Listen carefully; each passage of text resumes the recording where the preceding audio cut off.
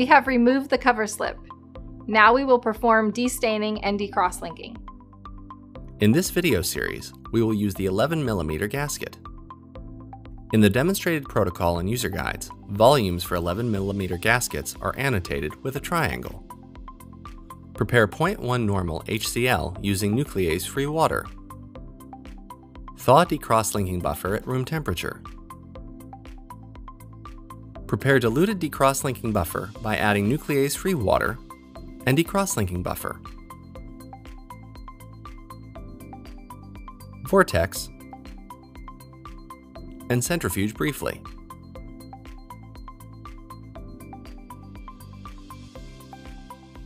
Obtain the Visium slide seals. Fold in half lengthwise and cut along the fold. These pre-cut slide seals will be used for the tissue slide cassettes only. Place a low-profile thermocycler adapter in the thermocycler. Prepare the thermocycler with the following incubation protocol and start the program. The tissue slides were previously dried on the thermocycler. Place the slide in the Visium CytAssist tissue slide cassette.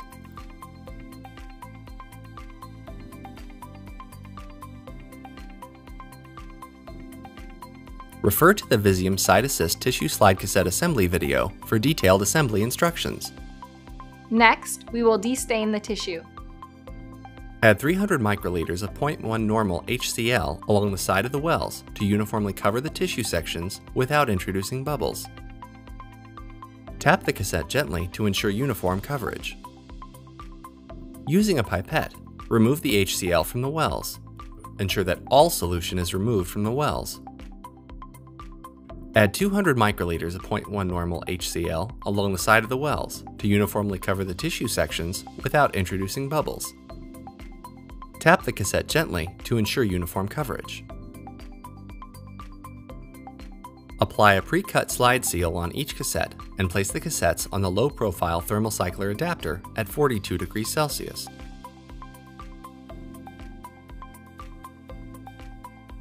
Close the thermocycler lid. Skip the pre-equilibrate step to initiate destaining. After the destaining incubation is complete, remove the cassette from the low-profile thermocycler adapter and place on a flat, clean work surface. Some color remaining in the tissue after destaining is normal. Next, we will decrosslink the tissue. Prepare the thermocycler with the following incubation protocol and start the program. Carefully pull the Visium slide seal up and over from the edge while firmly holding the cassette. Ensure that no liquid splashes out of the wells. Using a pipette, remove all of the HCl from the well corners.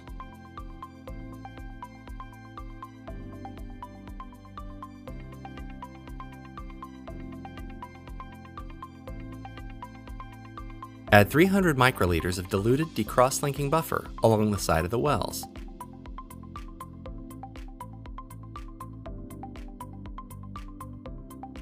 Remove all of the diluted decrosslinking buffer from the wells.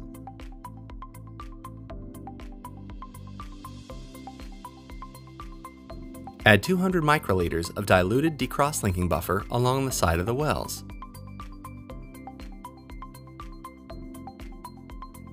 Reapply the pre-cut slide seal on the cassette.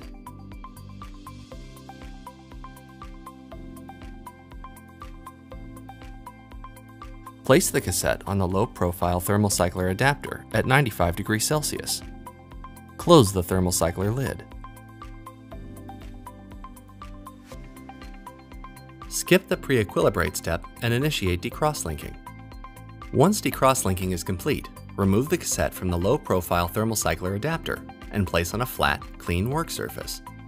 Proceed immediately to the Visium CytAssist Spatial Gene Expression for FFPE user guide. We have destained and decrosslinked the tissue. Next, we can proceed to the Visium CytAssist Spatial Gene Expression for FFPE user guide.